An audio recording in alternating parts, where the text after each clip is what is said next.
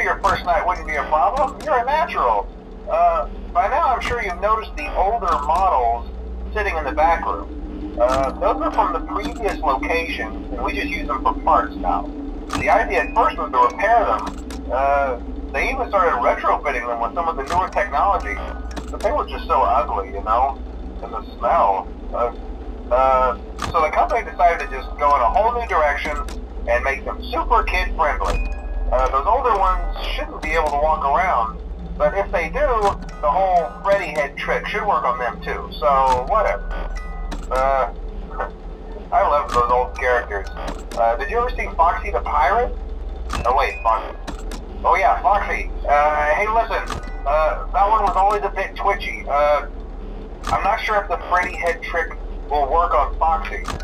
If for some reason he activates during the night, and you see him standing at the far end of the hall, just flash your light at him from time to time. Those older models would always get disoriented with bright lights. It would cause a system restart or something.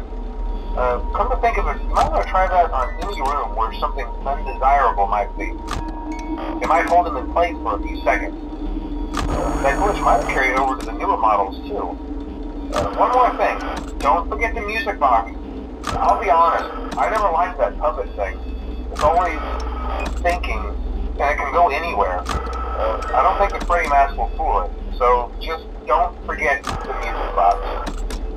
Anyway, I'm sure it won't be a problem. Have a good night, and I'll talk to you tomorrow.